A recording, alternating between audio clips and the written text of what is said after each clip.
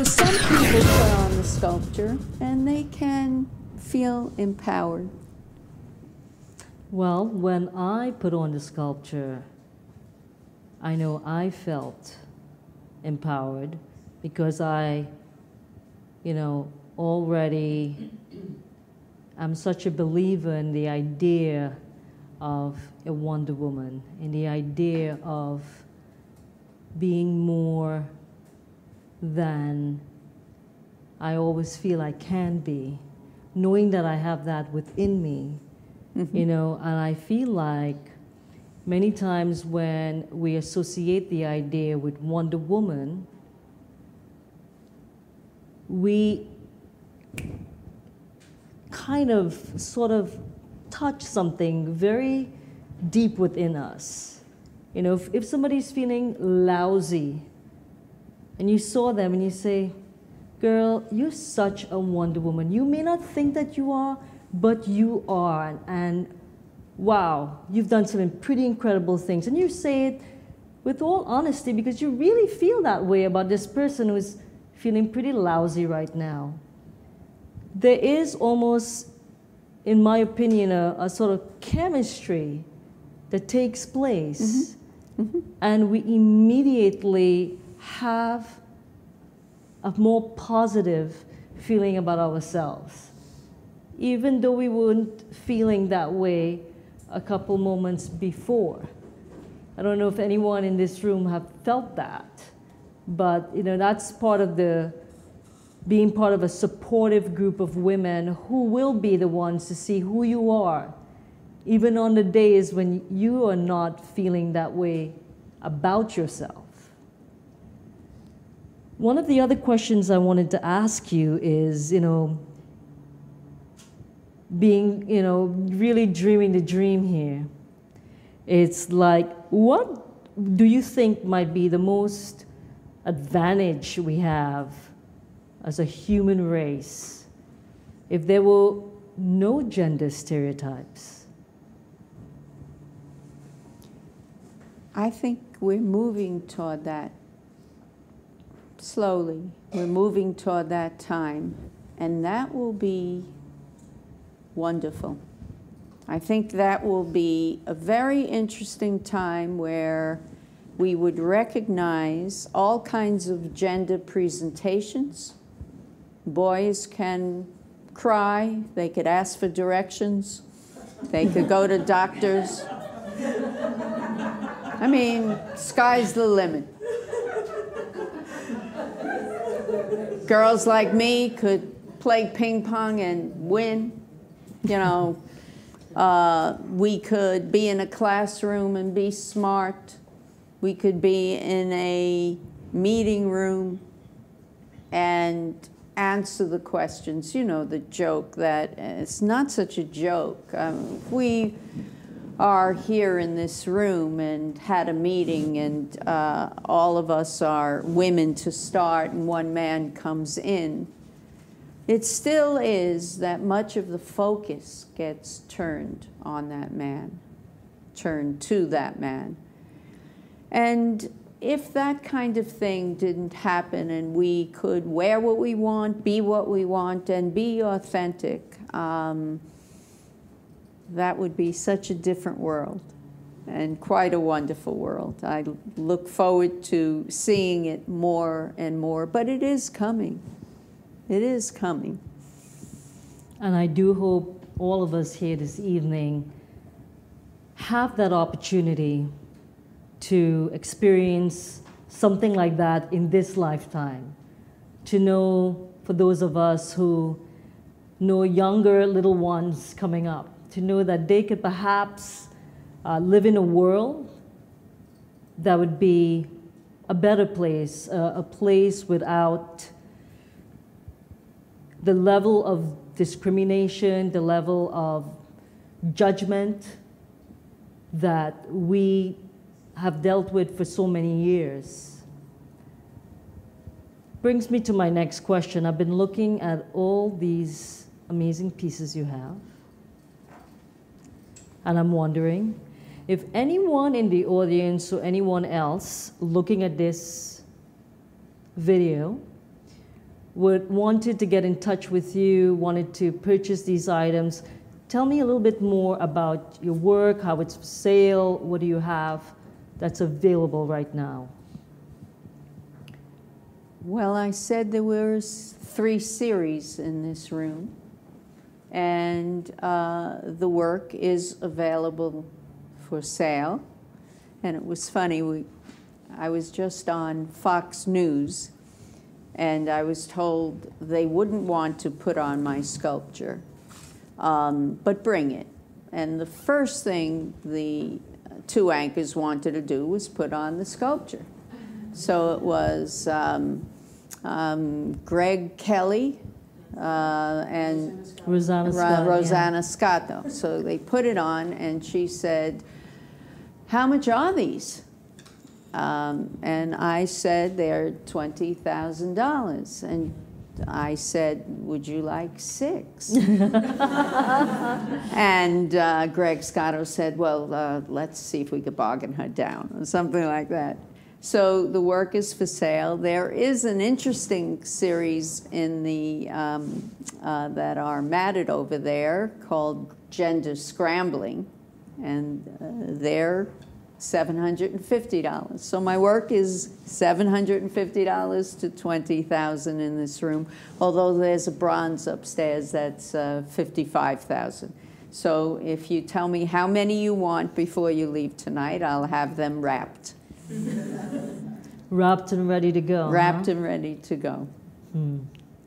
Well, one day I hope to own one of your pieces. I hope so. It would be my pleasure.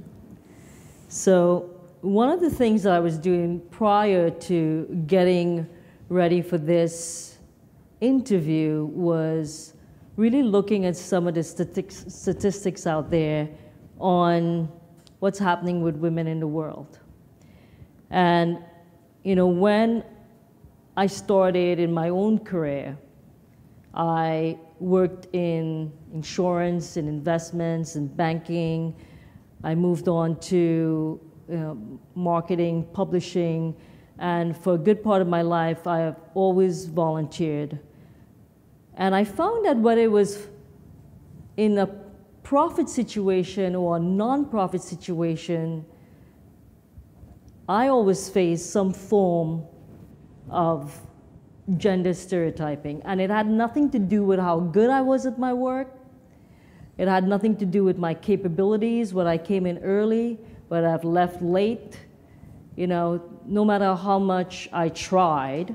And I guess, you know, what was great about that experience, and every experience can be great because there's so much to learn from it. Even the worst experiences in our lives make us into the wonder women and the wonder men that we are.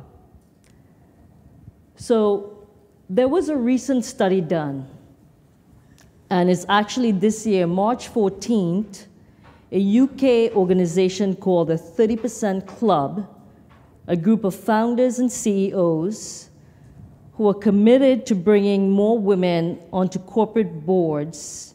And I just got this report this morning, published a report called Cracking the Code. And they published 10 myths about women in the workplace. And I thought it would be really important to read these myths to you and to let you know that if you'd like a copy of the report, that I could send it to you. The first myth that they were able to crack was women don't aspire to senior leadership roles. The second, women don't stick it out to make it to the very top. The third, childbearing stops women getting to the top. The fourth, women don't get to the top because they lack confidence. 5, women lack the leadership qualities needed at the top. 6, women don't have the networks that open the doors to the top. 7, senior women Senior women leaders pull up the career ladder behind them so that no one else gets assistance. 8, high potential programs are fast-tracking women. 9, formal, flexible working arrangements ease women's route, depending on American or British, to the top.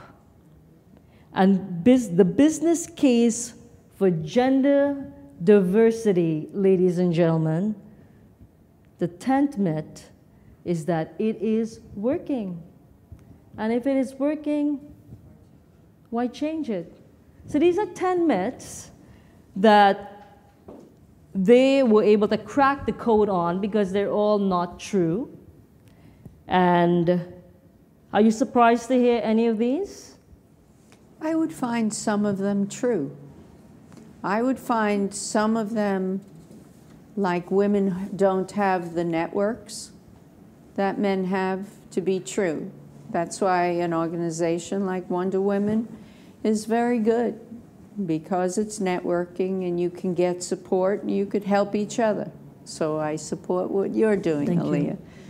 And there were a couple others. Do women have the leadership? When I told you that my friend only received 1/3 of the manuscripts, the theater manuscripts, I would say that women don't get the training the same way men get the training for leadership. I believe very sincerely in women's colleges, because I think women's colleges are very important in terms of allowing women to excel without the fear of being ostracized as a girl by the boys in the room. So it's very, peeling away the onion, there's broccoli underneath. It's very convoluted and very, very difficult. So yes, they are myths in some respect, but in other respects, I think some of them are true, and I think we have to accept them and change it.